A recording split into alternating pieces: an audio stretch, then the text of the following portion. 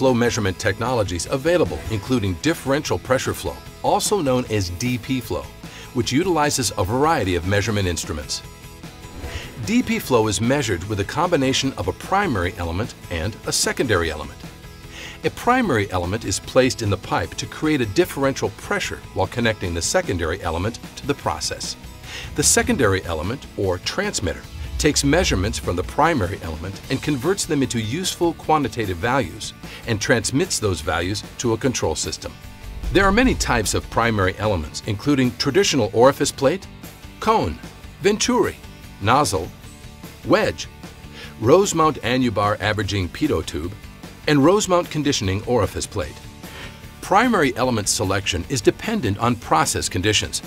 All of these different primary elements have one thing in common. They constrict the flow in a pipe, causing a pressure drop from one side to the other. The difference in pressures is the differential pressure. The square root of dP is proportional to the flow rate. Traditionally, transmitters were connected to the process with external impulse piping. Impulse piping is a major expense and gives opportunities for multiple leaks and creates unnecessary safety hazards by adding extra valves and manifolds to the process connection. Now, with new and improved primary elements, the impulse piping is built into the primary element. This allows the transmitter to be directly mounted to the isolate and equalize valves, resulting in an integrated flow meter. The built-in piping is factory leak checked, makes installation easier, and reduces maintenance costs.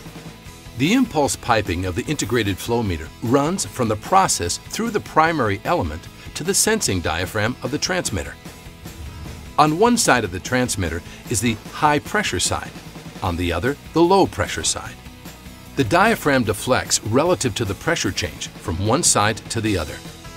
It is very sensitive and can detect very small changes in pressure. The transmitter then relays the DP measurement to the control system.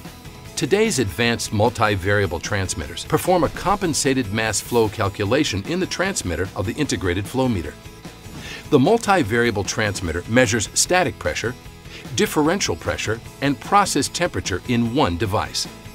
DP flow is the most popular flow technology throughout industry due to its simple design and flexibility.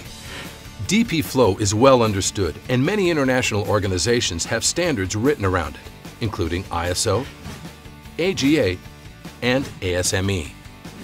DP flow meters are easy to install, troubleshoot, and calibrate, making it an ideal flow technology. If you